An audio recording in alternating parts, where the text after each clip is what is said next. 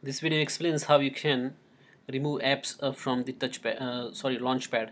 So here you can see that there is a launchpad app, and if I open this, there are so many applications are displayed over there, and you can see that there is one application GIMP. Now what I'm gonna do is I'm gonna remove that from the launchpad. So basically what you have to do is you have to remove that application from the applications directory. Once it is removed from applications directory, it is removed from the launchpad as well.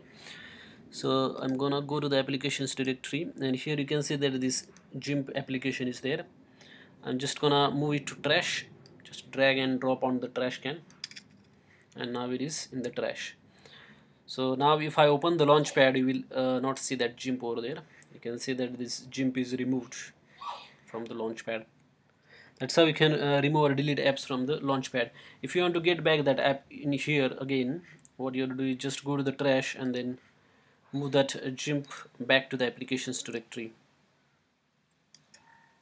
Once you do that, and now if I launch this launchpad, you can see that this application is back in the launchpad. That's how you can deal with the applications in launchpad. Thanks for watching this video.